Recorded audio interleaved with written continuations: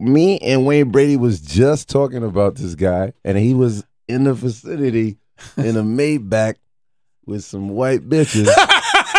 He's stupid. You know, he's still on the residuals from Red Tails. You know what I'm saying? But he's up there. He got a new play, and he thought he'd come through. Yo, that's it. Cuba Gooding Jr. What's what up, man? Fam? Get the fuck out of here, yo. That's it. Should I go play Lotto? That's it. We literally was just talking about you. You put it in the universe. You know how that went down. You put it in the universe, and here I materialize. I'm gonna play Lotto today, B. I might win like $1 million. I don't know. Yeah, man. for sure. Jesus Christ. Show you the money, right? Yo. Speaking of that, yo, Tom Cruise guy is out of his mind. Man. That's right. Last time you saw Tom Cruise, man. He came to the play. He came to the play. He came to the play. Yes, he did. And wow. It was like secure. It was like the president showed up because they had everything on lockdown. They wouldn't let people go to the bathroom until he sat down. All you need is like Bieber now. All you need is Bieber to come through. That's it. Yeah, exactly. We've been open since April 23rd, I think. So we're we're moving right along, and we just got extended to September 1st. So come through. Damn, Comes man. through Cicely Tyson, Vanessa Williams, Condola Rashad. I don't know if you hip to Condola. Oh my God. Condola's, she was Tony nominated.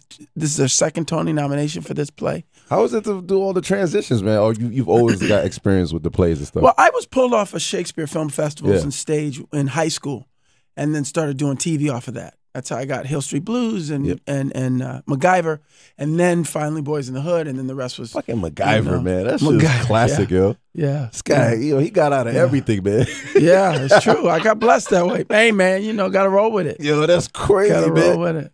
But I just could not believe that, Wayne was just popping about you.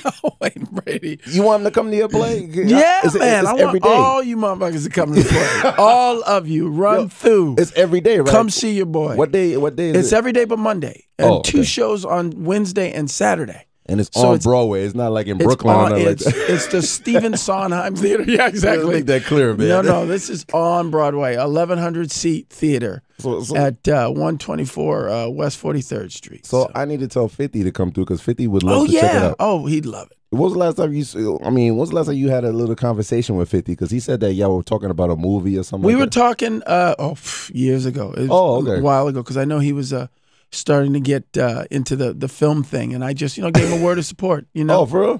For sure, man. Talent is talent. No matter. He said he has an issue with crying. You're really good at crying. You cry really well. Because he's got too much money. That's why he's got an issue with crying. Let him have kids. Let that mortgage kick in. That nigga will cry like it's his birthday. I'll tell you that right now. Yes. Let that shit settle into his mind and he'll cry. Let him be married for a while. He'll know tears he never knew he could shoot out. He'll know all kinds of shit he don't want to know. You want to learn to cry? Get a real family and settle down for a while, and you watch your savings go, like they say in the play. Oh my God! I heard you were kind of mad that you didn't tongue down Oprah, man. Is that right? Is that what you heard? Well, I don't know. You stupid. Where did you see The Butler though? It's phenomenal. Okay. It's phenomenal. It's phenomenal. I don't care what crazy ass Terrence Howard said. That's what I was about to bring about up. her anatomy. She is phenomenal in it. And mark my words, you'll see another Oscar nomination for her. Oh wow, you will. Her and Forrest are a revelation in this movie. And people are sleeping on Lee Daniels. He's the truth. He's the best director.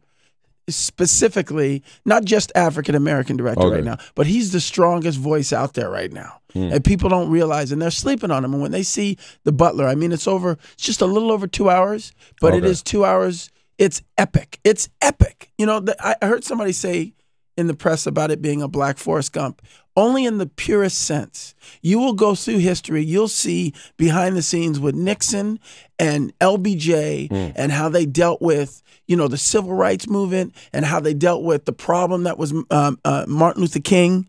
And all of this is heard from this Black butler's perspective in the room while they're dealing with the March on Selma and all of this stuff. That's and gangster. it's gangster. I'm telling you, man, it's history in a way. It's stories like this that inform how Obama took office. Wow. You know, that told the history of African Americans, and it's this film. You know, I just saw it, so I'm coming off. You know what I'm saying? You're going crazy right now. It's one of them emotional experiences, man. We crying right now. That's right. All the bitches coming out of me right now. We got Vanessa Redgrave in the movie. Okay. We got Liv Schreiber in the movie. It's phenomenal. I can't wait for you to see it. Well, and I gotta go. You talk all this shit. Yeah.